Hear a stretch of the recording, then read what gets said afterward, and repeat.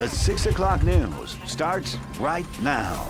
As the number of people infected with the coronavirus continues to grow, health experts across the country reminding everyone the risk to the public remains low. This is California declares a state of emergency after 6 new cases and its first death confirmed, bringing the national death toll to 11, the majority of which are in Washington state. There are now more than 110 cases across the country. Meanwhile, a San Antonio couple says keeping a positive attitude got them through weeks of quarantine after being on that Diamond Princess cruise ship where some passengers contracted the coronavirus. After being held on the ship 2 weeks after they were supposed to disembark, they spent weeks at Lackland under federal quarantine. Yesterday, they returned home to piles of mail and an overgrown lawn, but instead of complaining, today they laughed with our Devin Clark about their experience.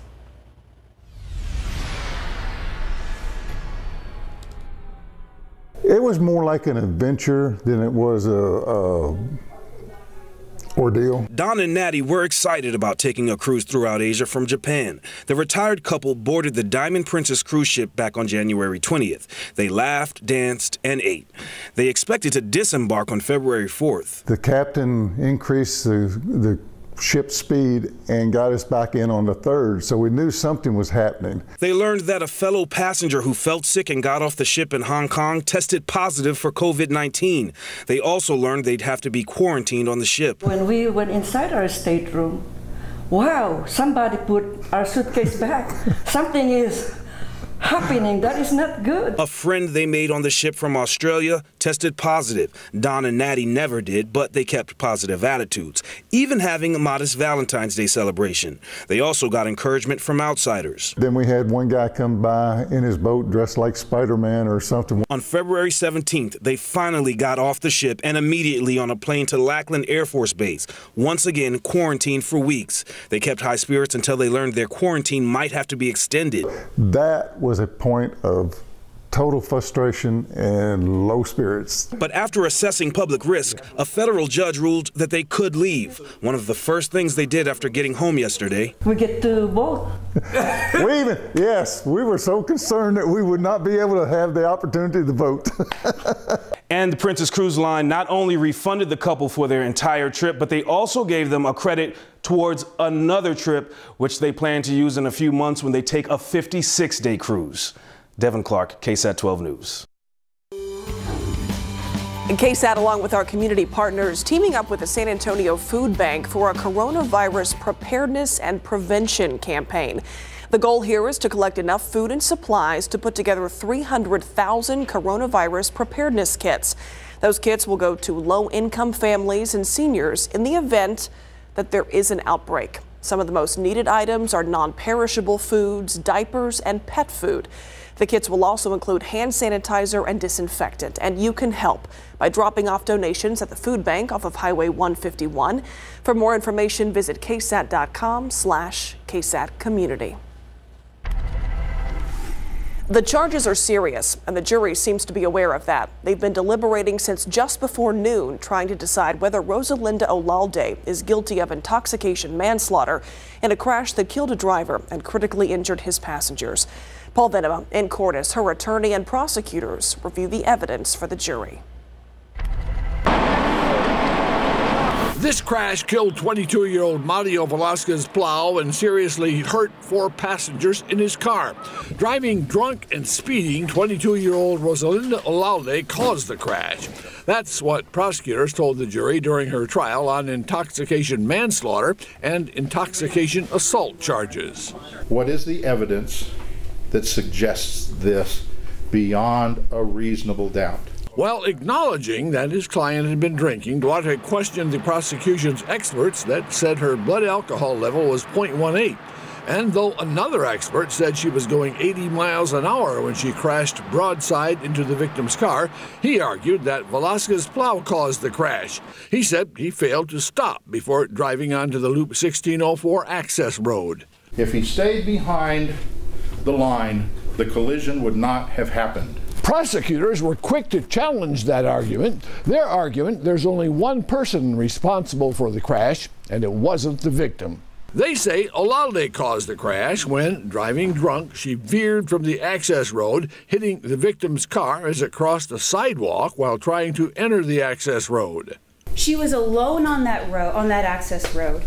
She was speeding, and nothing else caused her to get on that sidewalk but her loss of control. She said the evidence was clear and supported a guilty verdict. Paul Venema, KSAT 12 News. You know the situation is a standoff with an armed man who set fire to a car and a house. But digging deeper showed us it's really a mental health story with a tragic ending. David Claiborne died inside his home February 18th after he set it on fire. Our Courtney Friedman spoke to his sister, distraught but determined to set the record straight that sadly this was her brother's fault and no one else's. It's an exclusive story you'll find only on KSAT. 28-year-old David Claiborne grew up in this home, and on February 18th, he died there. A string of events led to this. SWAT teams surrounding the burning house, Claiborne armed inside. The first fire Claiborne set was to his neighbor's car. We just spoke to that neighbor, and he showed us this gas can. It's still pretty full, actually. He said Claiborne brought it over, and it helped him start this fire. He's always had issues, but 2 months ago he started hearing voices. Claiborne's sister, Marie Winshee, says her brother's mental illness was intensified by the meth he began using about 6 months ago. He believed that Sam across the street was holding his baby mama and baby hostage in there. He could, in his mind, he could see the baby being held up in there, and that's why he targeted Sam's house. Off camera, Sam told us Claiborne hurled this dresser through his front window, set his car on fire, and ran back into the house when police showed up. His parents were still inside. My mom told me that he had grabbed a gun, and my dad called me soon afterwards, and that's when he kind of panned his video phone around, and I saw my brother going up the stairs with the gun, and that's when I was like, no, you need to get out of the house. Police say Claiborne got on the roof with the gun before eventually throwing a Molotov cocktail into the home, setting it on fire. The medical examiner said he died from smoke inhalation. With shaking hands, Winshee sets blame in the toughest of places. It was mental health. It was my brother thought something was happening that wasn't happening. Though heart-wrenching, she says the truth is necessary. I don't want this to ever happen to somebody else. Courtney Friedman, KSAT 12 News. That sister says she's still grappling with some questions for police. She says her parents are deaf, and during that 6-hour standoff, police were asked to send interpreters, but no one ever showed up. SAPD told us their protocol says if the police matter is serious and the individual cannot be escorted to the nearest DeafLink location, the officer shall request a qualified interpreter. The department told us they're looking into why an interpreter did not make that scene. Winshee, the sister, also said Sam called police 4 times that morning.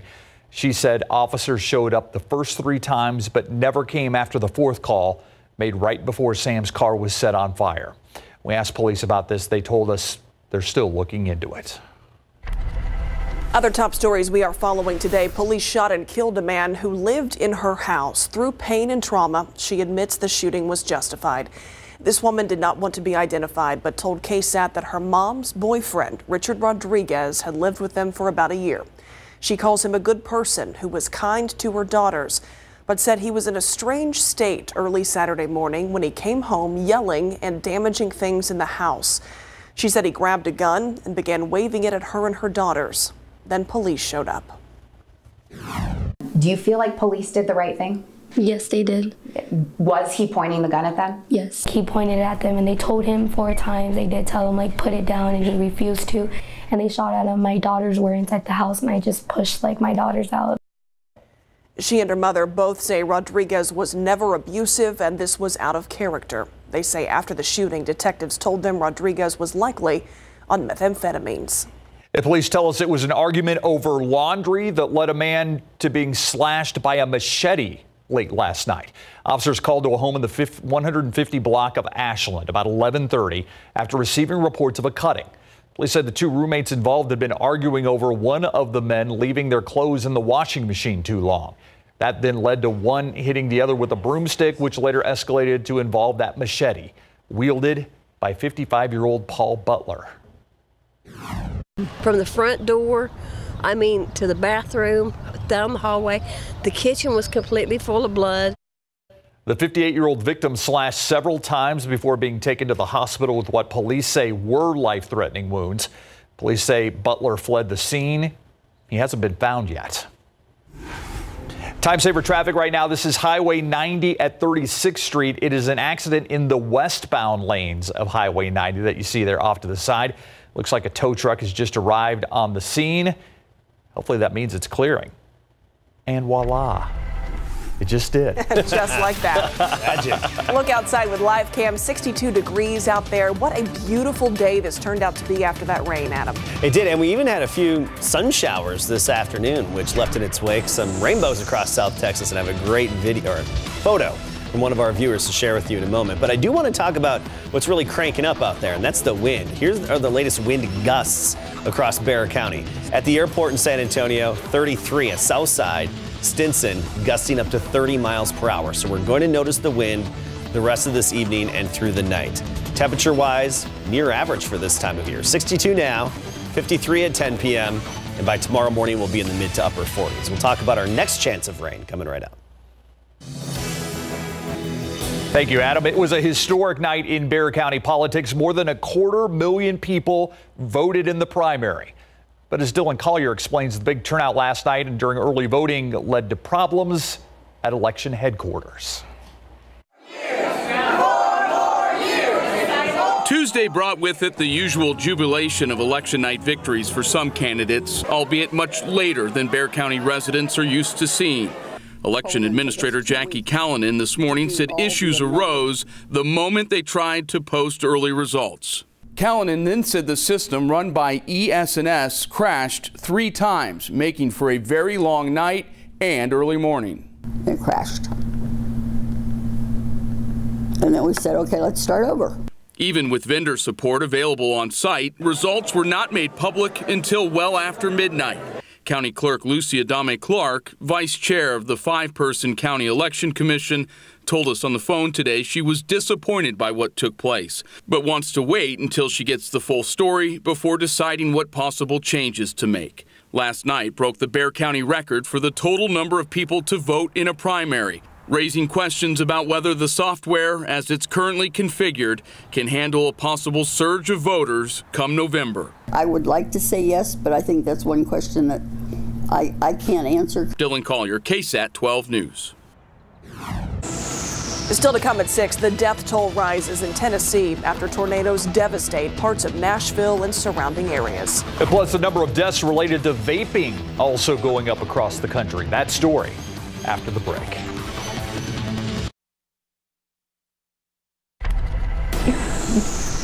He was goofy, and he always put a smile on everyone's face. He was a father of 2, just 23 years old, getting ready to marry the love of his life. Tonight on the Night Beat, his fiancée talks about the loss as police search for who killed Shaheen El-Khalili.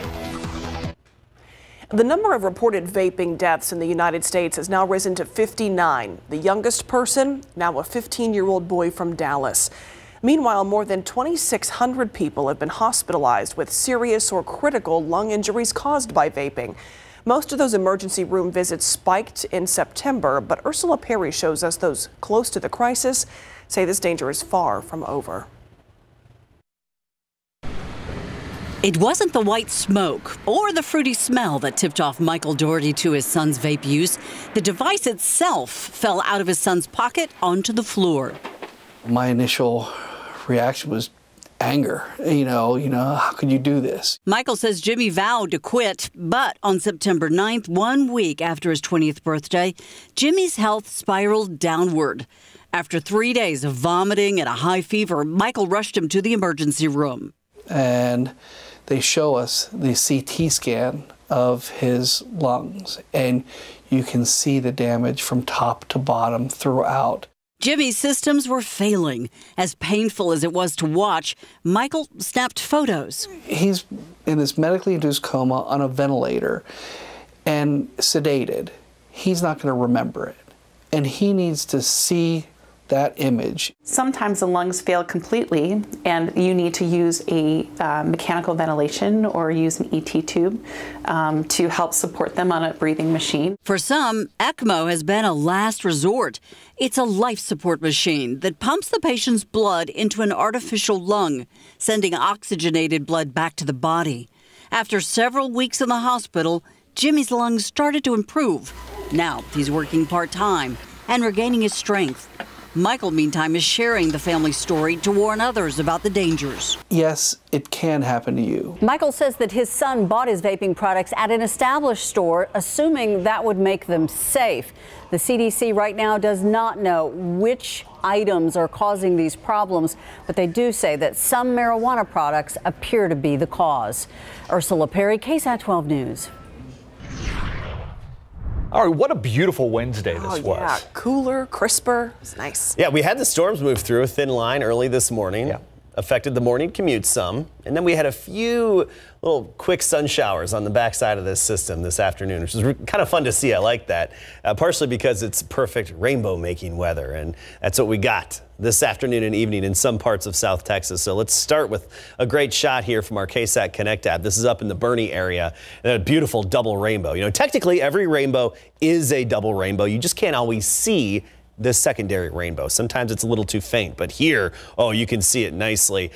Not to the point where you can see the reverse order of the colors, because that's what happens in the secondary. But anyway, good shot there. Fun to see. So we had some decent rainfall overnight and early into the morning hours. As for the aquifer, there's no change registered yet at the J17 well, but we did get some decent rainfall across the recharge or contributing zone, and just a little bit right here, recharge, and more so in the contributing zone.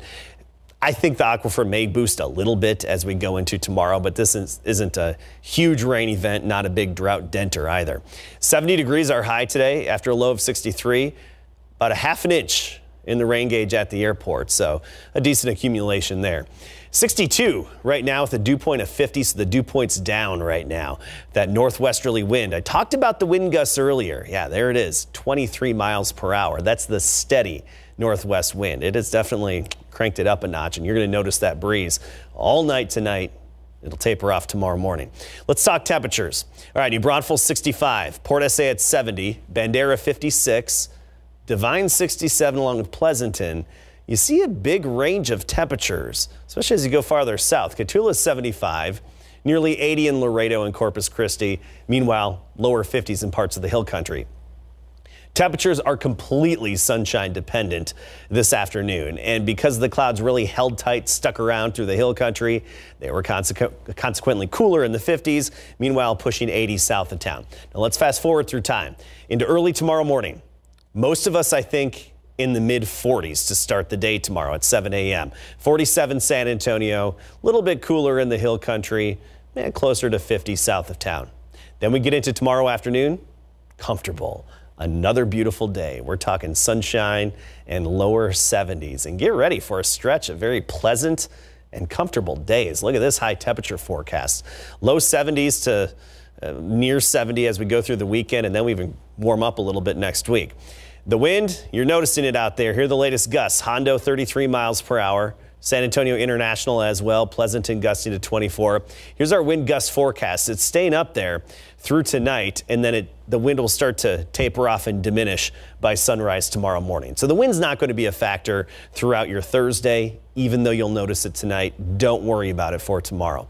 There's a look at some of those little sun showers that moved through. We had a few showers and then sunshine, basically bookending them, that pushed through on the back edge of the system as it gave us our last hurrah. Still giving some good rainfall to our friends to the north, especially along I-20 and into the Dallas-Fort Worth area. This upper disturbance is pushing eastward. We're getting on the back side of it, and as we do so, we're looking at a sunny, dry stretch of days here ahead of us. So tomorrow we'll start at 47, bright sunshine all day, making it to 72 for the high temperature, and a north wind at only 5 to 15 miles per hour.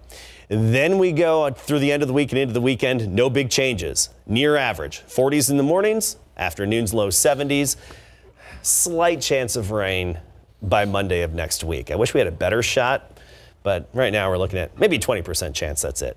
Not a bad stretch of days, though. Oh, sunny and comfortable, pleasant. Thanks, Adam. All right, I know he's filled in when Pop got ejected from games. This is the first game he's coached from beginning to end, though, right? Yes, Tim Duncan, the first one, and former Spur Richard Jefferson, a.k.a. RJ, downplaying Tim Duncan as a head coach, but I gotta believe it's all in good fun. Plus, Fredericksburg, the girls' basketball team, going to state. Coming up.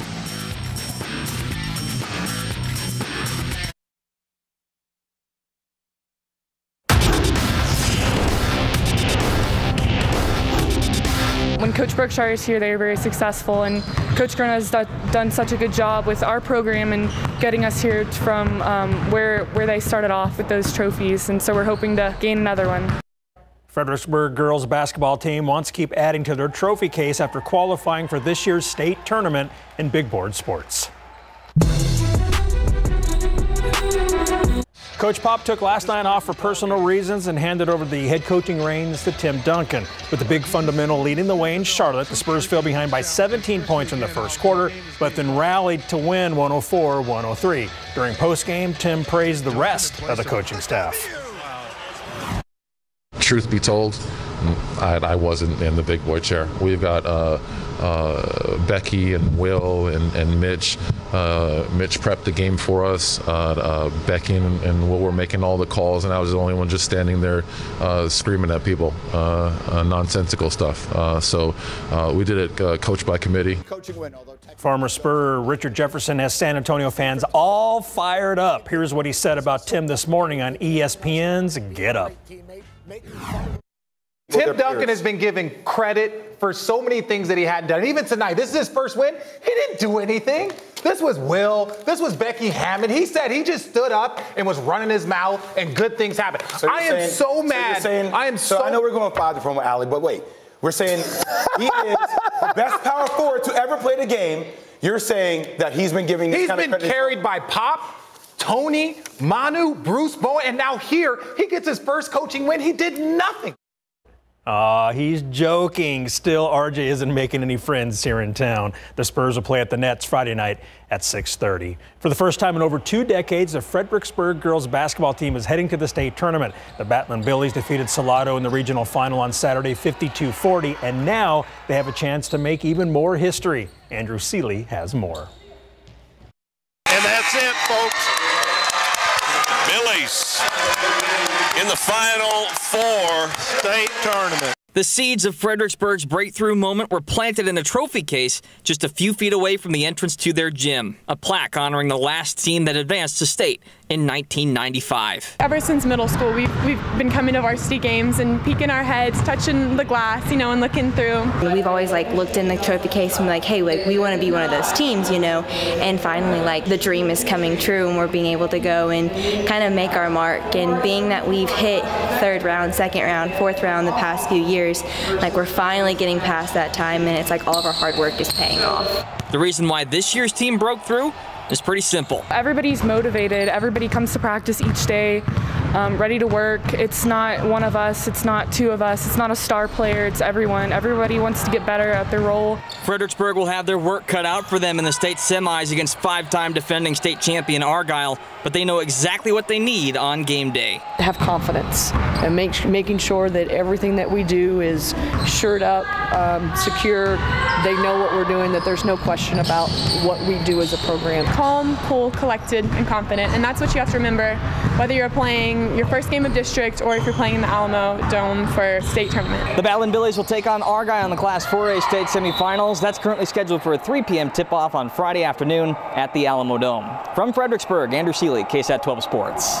Thank you, Andrew, and good luck to the Battling Billies. Such a great story. Do you think their fan group is called the Billy Club? The Billy Club? Maybe. We'll have to ask. Yeah. Ask them right now. You can use it, Fredericksburg. You can use it. Thanks, Larry.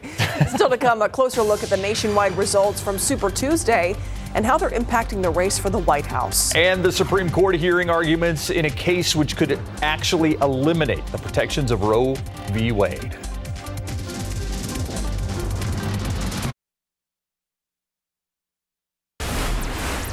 And now to some late-breaking news. Police say a woman in her 60s has died in a car crash on West Avenue. This is near Nassau and Edgebrook. We're told she was pulling out of an apartment complex toward I-10 when another vehicle driven erratically by an 83-year-old man crashed into her vehicle and flipped over. The hit caused the woman to lose control, then slam into a telephone pole. The man and a passenger in the vehicle, which caused the wreck, were taken to the hospital. Their conditions unknown at this time. I don't know if you can make out the vehicle that's in the telephone, actually hit the telephone pole. It's a little farther down from this vehicle that you see closest to us. We're going to update you with more information on this crash as it becomes available. Now to the latest in the race for the White House. Another candidate today dropping out. Former New York City Mayor Michael Bloomberg suspending his campaign and saying he supports Joe Biden, who had a big win last night, sweeping the South, including right here in Texas. But the race is far from over. Biden running neck and neck with Senator Bernie Sanders in the delegate count, setting up what appears to be a full-on two-man race. ABC's Serena Marshall reports from Washington.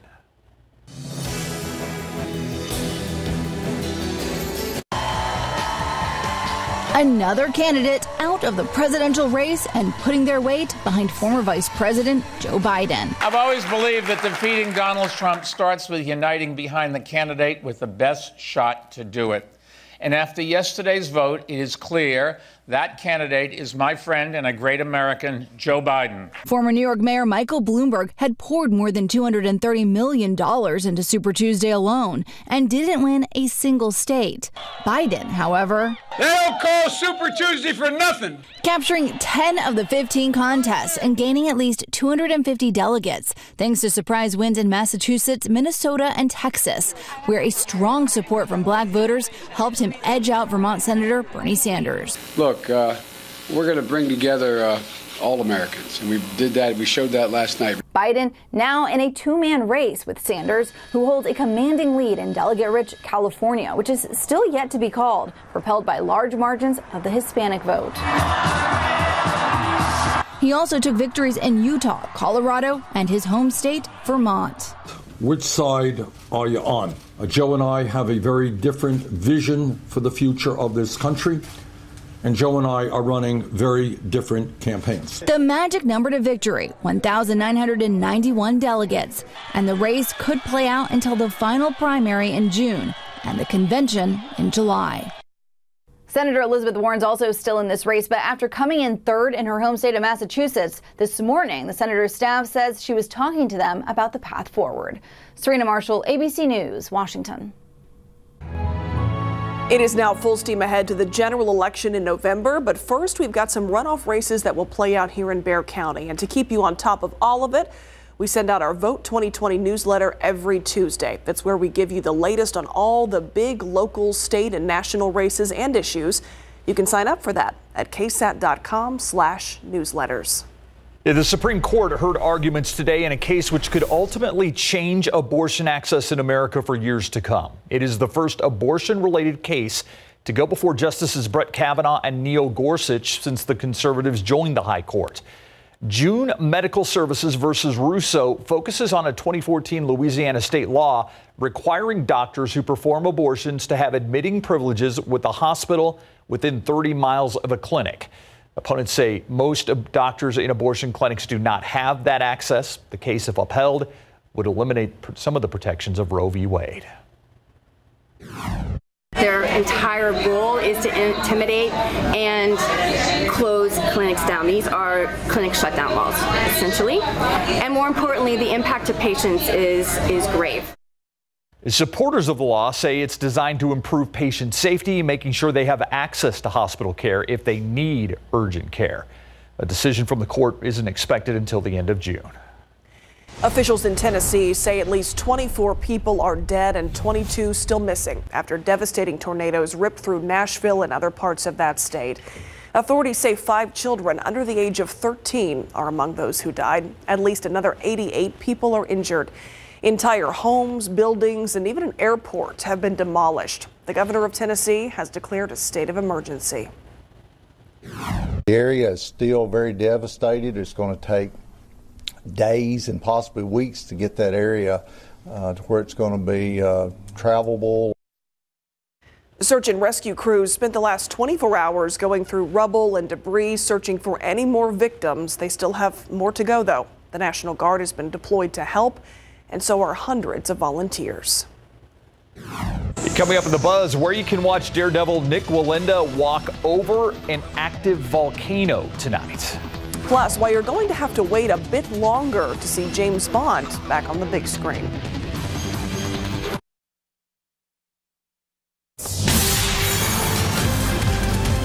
Monday through Friday, we bring you the KSAT News at 9. It streams online at ksat.com and, of course, through the KSAT TV app.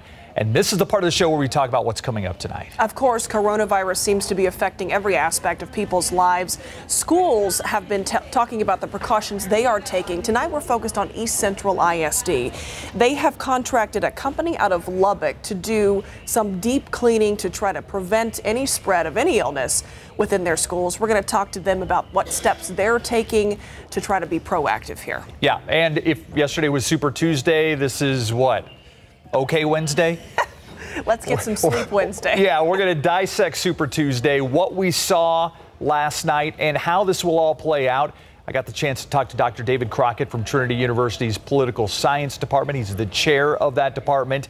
He had some interesting things to say about the state of the race right now and the surprises from last night, including Michael Bloomberg deciding he'd had enough and getting out today. And we have so many breakdowns on our website right now about the local races, those headed to a runoff, lots to check out at ksat.com. Speaking of which, we do a segment every night here at 9 called Trending, where we take a look at the stories that are trending on our website. Often they're quirky, out there, a little bit weird, a little bit different, but they're things people are clicking on. So we are bringing that to you tonight at 9.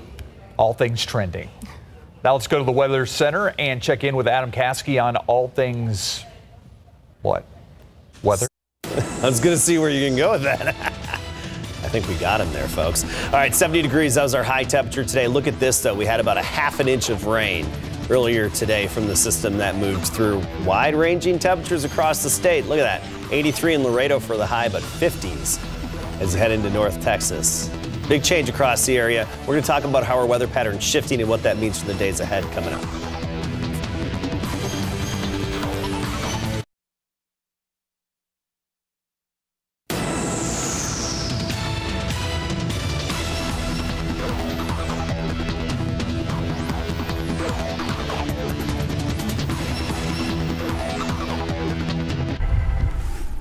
Nik Wallenda, the man for known walking across scary things, will attempt to complete his longest and highest wire walk yet. Tonight, he'll find himself over an active volcano at the Masaya Volcano National Park in Nicaragua.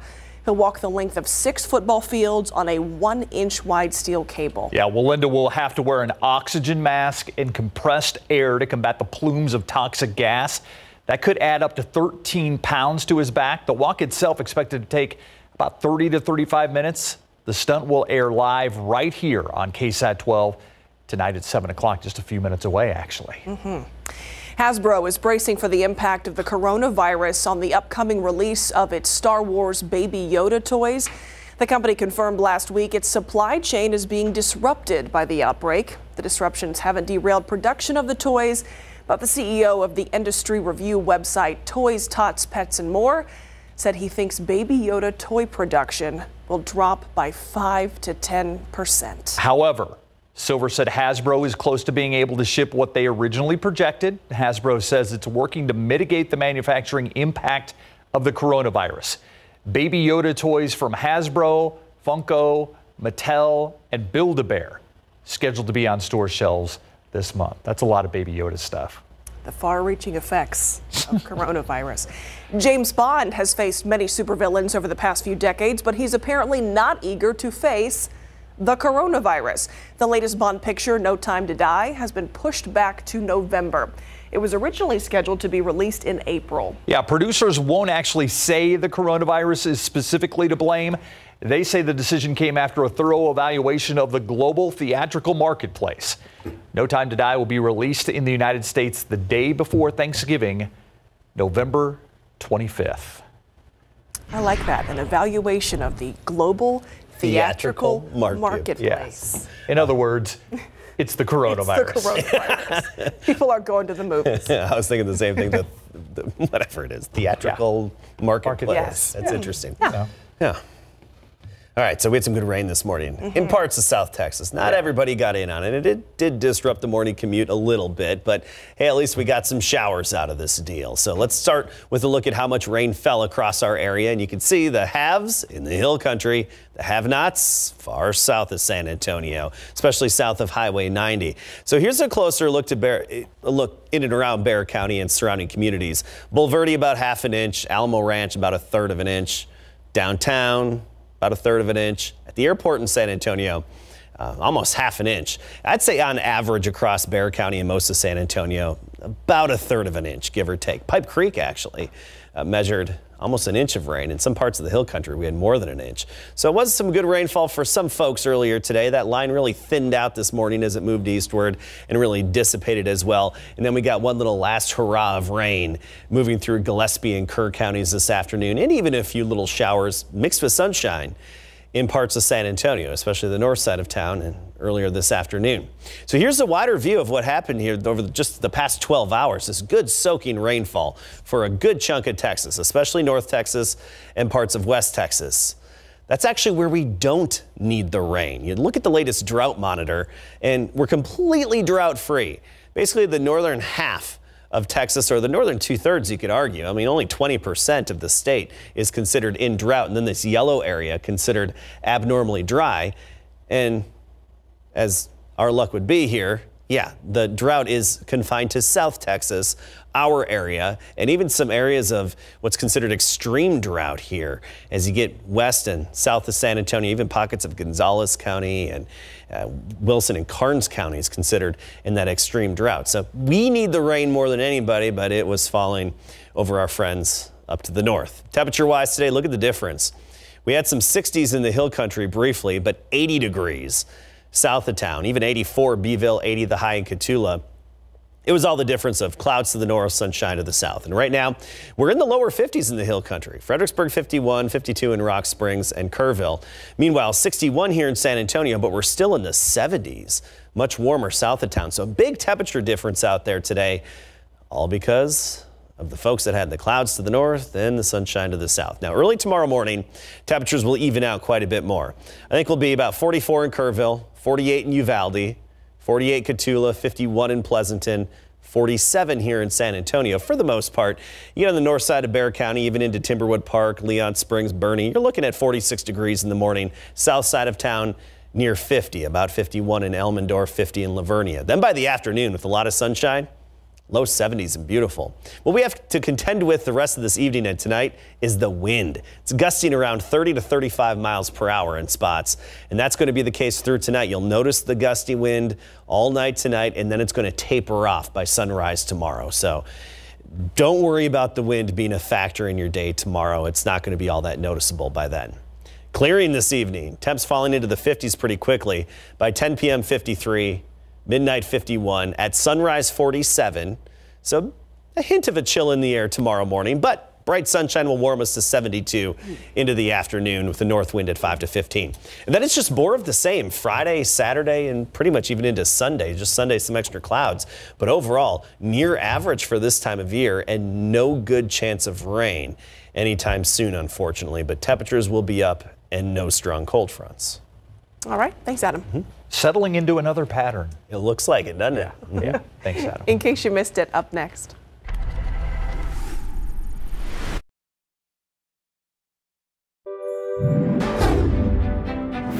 It is Wednesday. It is March 4th. The search for a San Antonio murder suspect is now over. San Antonio police confirming today a body discovered last night on the city's south side is 42-year-old Andrew Munoz. He'd been on the run since Friday after police say he kidnapped his ex-girlfriend, 43-year-old Maricela Cadena, last week.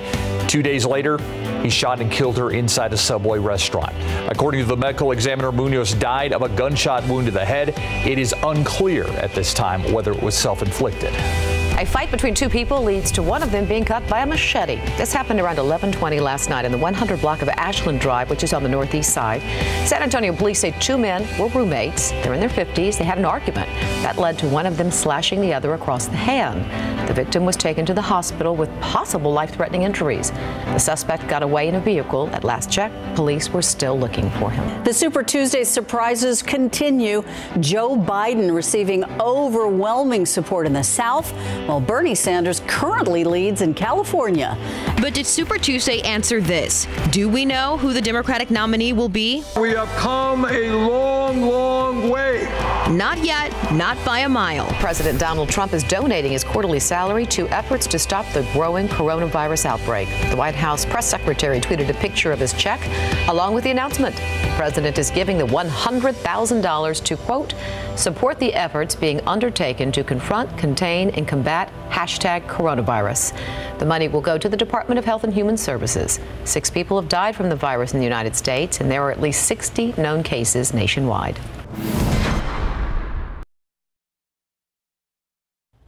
We're looking at a sunny, pleasant stretch of days here. 47 tomorrow morning. So it'll be long sleeves in the morning, but by the afternoon, low 70s. And that's going to be the trend here through Friday, even on into Saturday. By Sunday, feeling similar, just a little extra clouds in the sky, maybe a few sprinkles by Monday. Good thermometer making weather. That's what I was thinking. I know you were. Thanks, Adam. Thanks for watching the news at 6. See you on the night beat at 10 and, of course, online at 9.